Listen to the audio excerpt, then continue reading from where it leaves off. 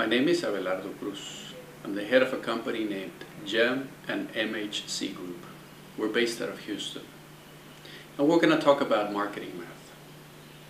Marketing math sounds a bit technical, and it sounds like something I need to study like physics, like arithmetics, like algebra, but it's not. It has formulas, it has definitions and distinctions, but it's more about common sense. Let's go about marketing first.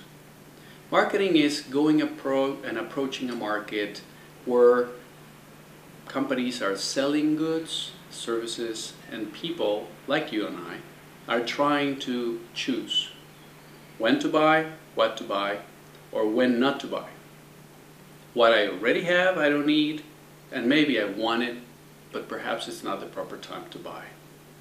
Those efforts, companies trying to sell or trying to have people buy, is what we typically call marketing. We as individuals need to make those choices.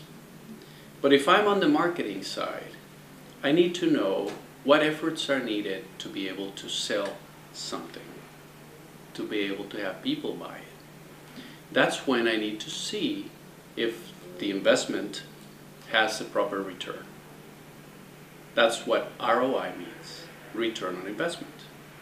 Also, if there's many transactions when individuals buy a product or service, I need to dimension the cost of each and every one of those transactions against the overall investment of that marketing effort.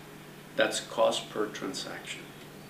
So there's different fundamental distinctions or terms.